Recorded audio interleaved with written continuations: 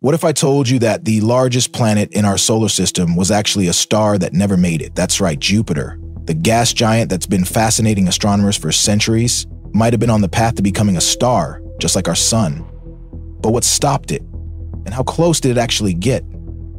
The answer lies in a fascinating journey through stellar evolution, planetary formation, and the fundamental forces that shape our universe. Today, we're diving deep into one of astronomy's most intriguing questions.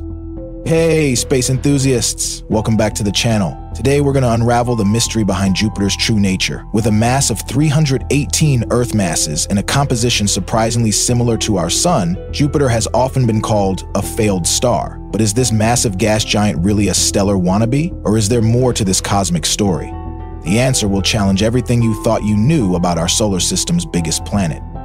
And here's what we'll cover: Jupiter's incredible composition and structure, the fascinating process of stellar formation, how nuclear fusion works, the mysterious world of brown dwarfs, how close Jupiter came to igniting, and why size really matters in space.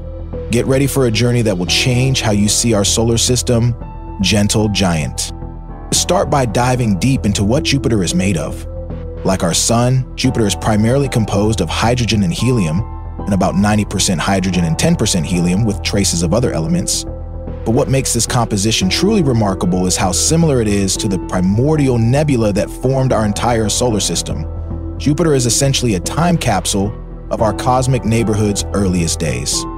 But unlike a regular planet, Jupiter is mostly gas. In fact, if you could find a bathtub big enough, Jupiter would actually float. This seemingly whimsical fact actually tells us something profound about Jupiter's density and internal structure.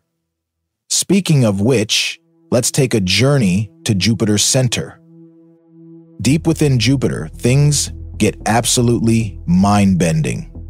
As we descend through its atmosphere, the pressure becomes so intense that hydrogen, normally a gas, transforms into a metallic liquid.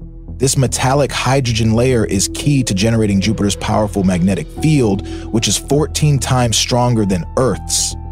The pressure at these depths is about 3 million times Earth's atmospheric pressure at sea level. Going even deeper, temperatures reach about 24000, 0 Dexy 4, 3000 Dexy F, and there might be a small rocky core about Earth size.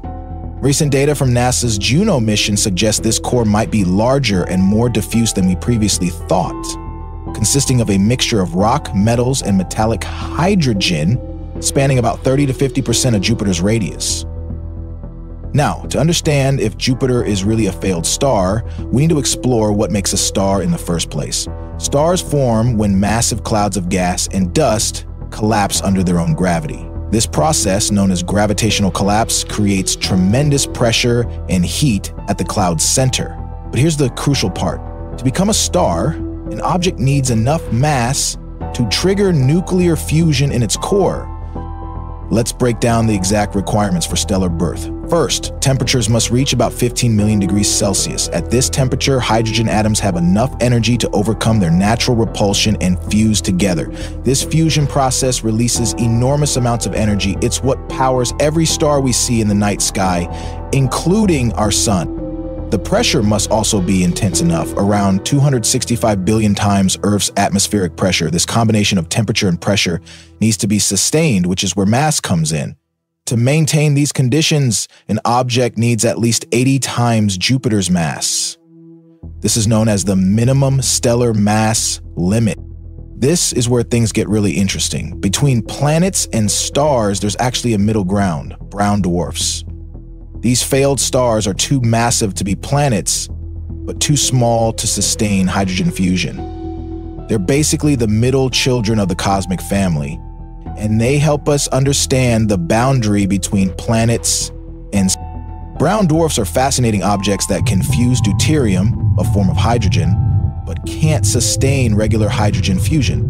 They range from 13 to 80 Jupiter masses. Some of them are so cool that they have clouds and weather patterns, much like Jupiter does. To put this all in perspective, Jupiter's mass is 318 Earth masses, the minimum brown dwarf mass is 13 Jupiter masses, and the minimum star mass is 80 Jupiter masses. When we look at these numbers, something becomes startlingly clear. So here's the shocking truth. Jupiter isn't really a failed star at all. It would need to be about 80 times more massive to become a true star. That's like saying a house cat failed to become an elephant.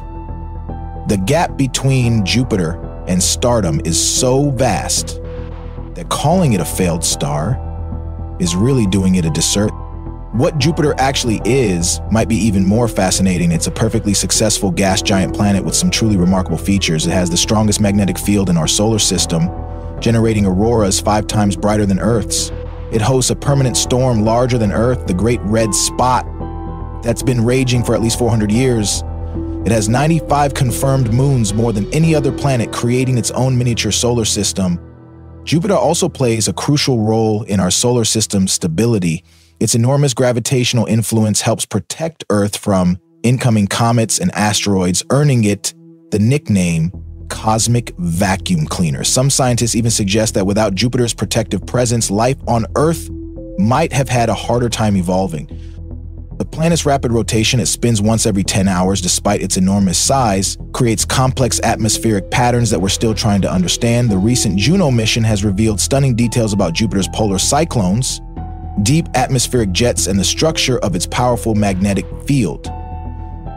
So while Jupiter may not be a failed star, it's a remarkable world that helps us understand both planetary and stellar formation. It's a crucial piece in the puzzle of how our solar system formed and evolved. Jupiter shows us that being a planet isn't a consolation prize. It's a fascinating state of existence with its own unique characteristics and importance. Next time you look up at Jupiter in the night sky, remember, it's not a failed anything. It's exactly what it was meant to be. Our solar system's magnificent giant, a world that continues to surprise and amaze us with every new discovery. In fact, its status as a planet rather than a star has allowed it to develop features and characteristics that make it one of the most interesting objects in our cosmic neighborhood. If you enjoyed this cosmic journey through Jupiter's nature and the mysteries of stellar formation, don't forget to hit that like button and subscribe for more space content. Until next time, keep looking up and remember, in space, things aren't always what they seem.